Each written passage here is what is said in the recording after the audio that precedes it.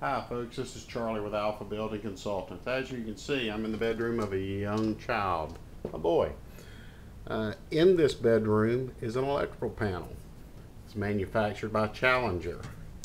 My question or my comment today is this. Sorry about the close-up of nothing.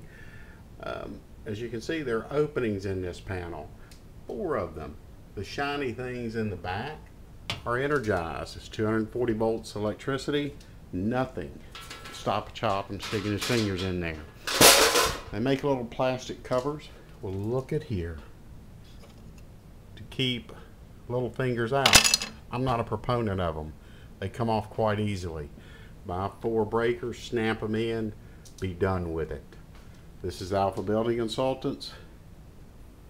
Quick minute.